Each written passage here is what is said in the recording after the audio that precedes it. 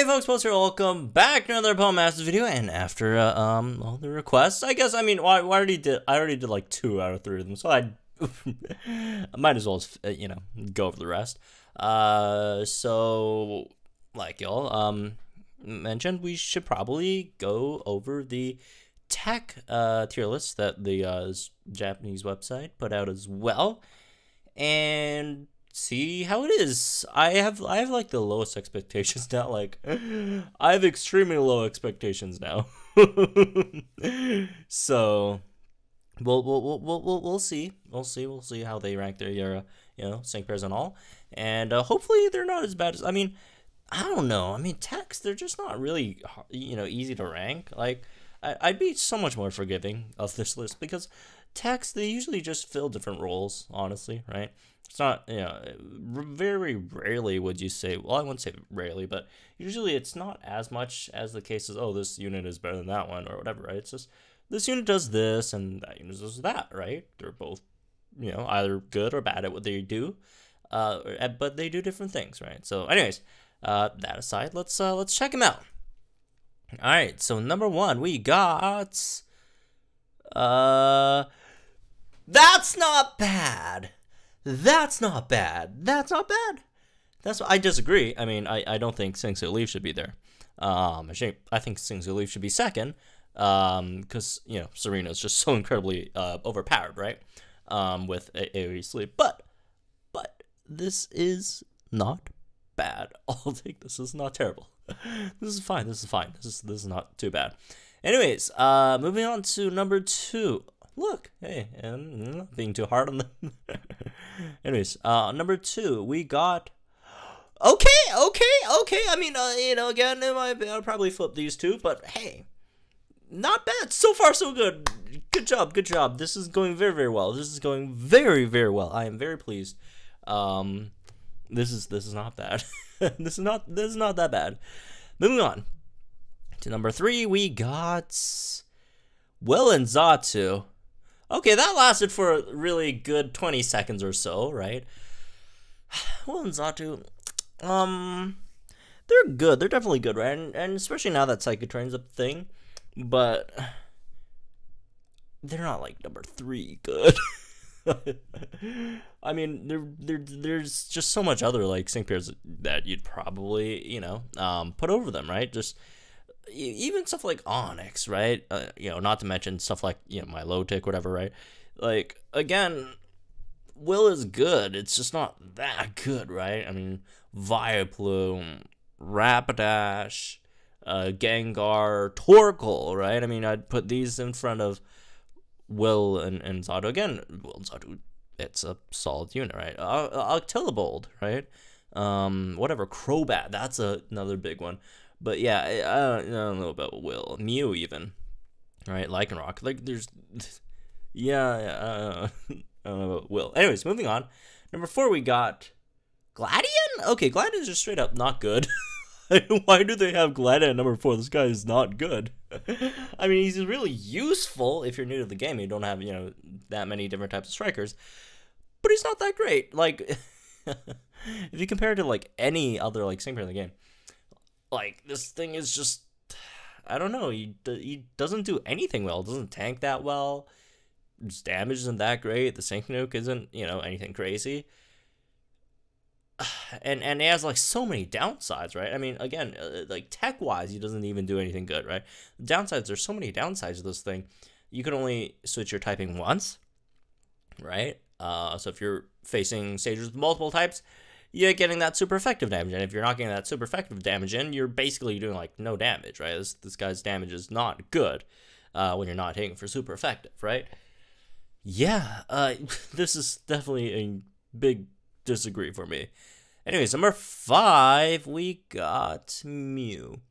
I'd put Mew a bit lower, but it's fine. It's not the worst. Moving on, number 6, we got Lycanroc. Lycanroc's fine. Right?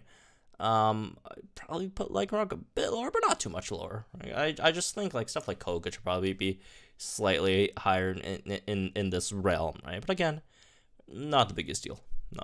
Moving on, number 7, we got okay, no, No. Grimsley is probably the weakest 5-star Gacha in the game. There is also, an argument for, say, like, some other units, right? But Grimsley is definitely competing for that spot. It's basically a tank that steals opponent's stats, and it's not even that good at that. Yeah, Grimsley really doesn't do anything much at all. You could be good in like some really niche scenarios, but again, Grimsley is incredibly niche, right? Octobolt, I'd easily put it over Grimsley, and I don't even think Octobolt is like that crazy, right? Yeah, yeah, I don't know what the heck they're doing with that. Oh, you know what? Oh, I take that back. This is probably before Octobolt had the Synchro too, because this was, again, they ranked these like around the Aether family time, so yeah, like pre-grid Octobolt like is just straight up C-bad, right? This thing was like not good at all for the Synchro. Moving on, number 9, Milotic. Milotic should be much higher than this. Not much higher, but I mean, well, I still think stuff like Koga is probably better than Milotic, but it's definitely better than ungridded Seabold or even gridded Grimsley, right? And also Gladian and Will. But yeah, I mean, sure. If I were like rank these with like the units that I think should be above of Milotic, or Milotic could be around number 9 or so, right? But again, I don't think it's these things. Anyways, we're moving on. Number 10 on this list is Cryogonal? Cryogonal.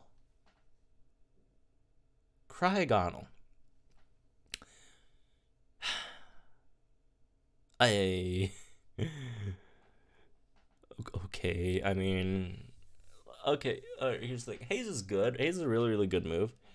But Cryogonal does, like, almost nothing outside of it. Like, has what? Endurance. Okay, cool. Like, who cares? You're not, like, that great of a tank anyways, right? Like, let's pull up Cryogonal. Like, this guy... pulling it up in Japanese. As if I could... Yeah, read it. But, like straight up, like... Bro... Your defenses are terrible, right? Actually, they're not like that. They're about, like, 5-star. But they're still not that great, right?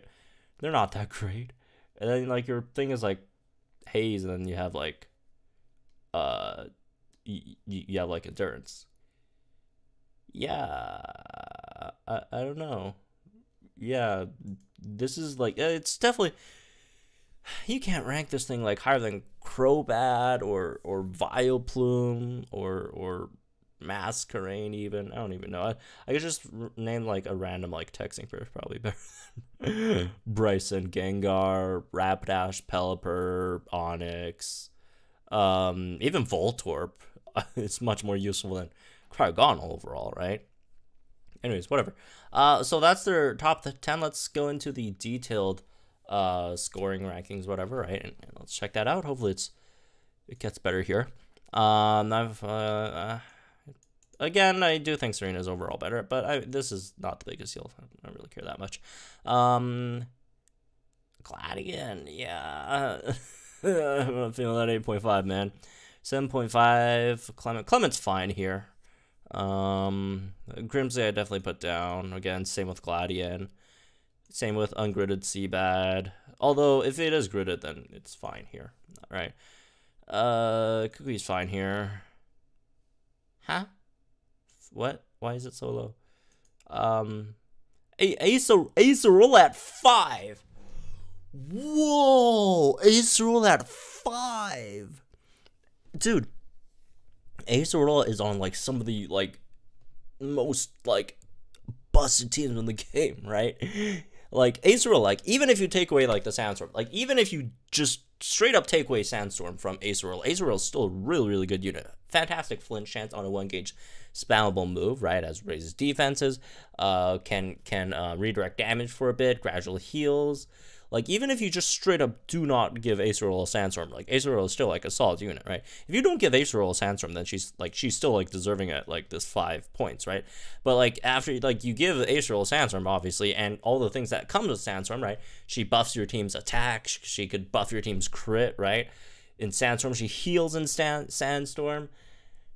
And again, the Sandstorm teams are, but like, you run Sandstorm with Garchomp, you run Sandstorm with like Olivia or Lycanroc, whatever else. What? Steelix? I don't, whatever. I don't even know. Will is definitely not this high. Yeah. Gengar is fine. He was good in like one event. He was good in like one event. And he was actually really nice in that event, right? But like, yeah, it's not better than Caleb or Acerola generally, right? Viola is not that low. Viola is definitely better than Wickstrom, right? Viola's definitely better than Wickstrom. I do feel like Viola's better than Caleb, so at least they have that, I guess. But Viola's definitely better than like Grimsley or Gladion or whatever. Well, I just exposed like a lot of spots. Koga should be so much higher. Koga is severely underrated in this game. Koga is so incredibly powerful. Like, really, really great sync nuke. Has a 100% chance to decrease the opponent's special attack every time it attacks. The Venoshock hits pretty hard too as well, right? Badly poison. Evasion, speed, buff its own crit. Like, this guy's really good. This guy's so much better than what it is over here. Sophocles, I actually kind of like Sophocles, but Sophocles is definitely not this high, right? Nuzzle is a terrible, terrible move. It's a 3-gauge move that paralyzes, right? Like, you could just use Thunder Wave, Stun Spore. Those are both 2-gauge moves that paralyze, right? 100% paralyze, right? Nuzzle's just a bad move overall. Blaine should be higher, right? Blaine could trap the opponent, could potentially burn, has speed, has Sun.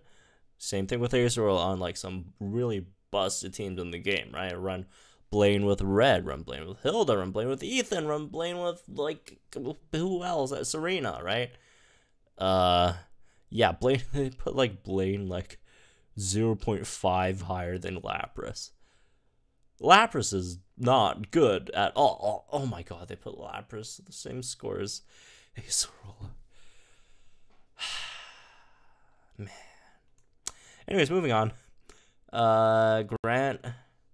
I'd put Grant higher than Lapras, but it's not a big deal. Nanu. Okay, Nanu. Nanu. I'd put Nanu higher. Defense, like defense down 2 is really, really good. Nanu could also flinch as well. Like, Nanu's a really, really solid like gridless unit. I'd put Nanu much higher than this, right? I'd definitely put it like around the Sophocles range, right? I do think Blaine is more useful. I mean, I'd move Blaine up too, so there's that as well. Anyways, moving on, we got these. Okay, fine. Although I'd put Lapras lower than Thornton. I do think Thornton is like decent in some situations. Telekinesis could be useful. Analysis Complete could make it a decent tank. But outside of that, I have no issues that much here. And Whitney's not that great, so but Whitney's fine down there. Anyways, let's check out the 3-star tech units. We got Mew at 8 points. What's 8-point range? So lower than Will. Lower than Gladion. I don't know. I mean, Mew is good, but I don't think it's like that good. I'd put Mew in like around the Wallace range, I guess, which is kind of around that. You know what? I'm being slightly unfair. Mew's fine. Mew's fine over there. Moving on, we got Cryogonal. Okay, and Crash Awake. Crash Awake is better than Cryogonal. All right, good flinch, decent sync nuke. It's not like that great. Oh, it also maxed out, his own attack and crit. But I'm not gonna gripe over that. Next, we got Voltorb. I do think I think people underrate Voltorb quite a bit. Voltorb's incredibly fast, and has extra speed buffs, right? And has -2 special attack, per use. So if you're running it with like overpowered units like Karen or Alder, or devastation units like Alder, right? It's a really, really good addition on that team, in my opinion. Anyways, moving on. Ramos. Wait. How do you put Gengar at 8 and Ramos at 6.5? They literally do the exact same thing, except Gengar is faster, which makes Gengar better, right? I mean, I guess Gengar can also do damage, but like, their main purpose is basically the same. Their main purpose is to put the opponent to sleep. Why is there such a huge difference? And again, I do think Gengar is better, but like, what the heck? Really? Come on. Anyways, moving on. We got Pelipper at 6.5. Who else is at 6.5? I mean, looking at like the company, I mean, Viola and Crobat. Okay, that's decent company, I guess. But again, I don't think some of the other ones should be that high. But Pelipper, okay. I mean, on their rating scale, sure. Moving on, we got Scramble. Scramble's not that great. 6 is fine. Clay, unfortunately, not that great either. 5.5. Oh, they did rank Clay higher than like Nanu and Grant, which I'm not sure if I agree, but yeah, it's all right. And then we got Candace. I don't know. I definitely think Candace is better than Mina. Like, we meme on Candace because Candace is like, you know, we meme on Candace about how bad Candace is, and Candace is kind of not. She's kind of bad. But again, it's our only Hail setter outside of like Ice Steven and Eggmons. So that should count for something, I guess. I mean, if you're trying to run Dugong and you don't have Ice Steven or Tech Lapras, this is probably your only option. But yeah, I mean, overall, as she's not that great, so I'm not gonna gripe over that one too much either. Oh my god, this is a federal crime, man. Like, Eric and Vileplume is so good. She's so good. She paralyzes your opponent, right? She has 3 move gauge refreshes on a 2 gauge energy ball. She's very tanky, both physically and specially, right? And she could raise those stats. Additionally, she does solid damage with her Synchro Paralysis Energy 5. She has Confusion Energy 5. You could potentially confuse your opponent as well as paralyzing them. 30% chance, but hey, where's the 40? I can't remember. Something like that. 40%. And then, again, you just do solid damage with the Energy Ball. What? And then you can run her in Sun as well. And you heal in Sun, all that stuff. Yeah, no, Erica should be like 8. Or at least 7.5 or something. Anyways, whatever. Oh, are you kidding me? Are you kidding me? Oh my goodness. Oh my goodness. Oh my goodness. They have Brock. Dude. Oh, Brock is... Oh. Dude, Brock, in my opinion, right? And you don't have to agree. But there's no way anyone actually believes Brock is the worst tech unit in the game. Brock, in my opinion, should at least be on this scale, right? Brock should at least be 8.5. At least be 8.5, right? Like, what? It's 4.5. Dude, Brock has potions, Master Healer, MP refresh on the potions, 1 gauge spammable move, right? You get Defense Crush on that 1 gauge spammable move as well. You got Rock Tomb with, I think, also Defense Crush as well, right? Brock could do solid rock type damage. On top of that is, okay, your Sync Nuke is really good physical defensive tank, right? And then Torkoal. Torkoal. Fantastic Will-O-Wisp user with a really good 1 gauge spammable Ember damage, right? Really like one of the best chip damage units in the game, right?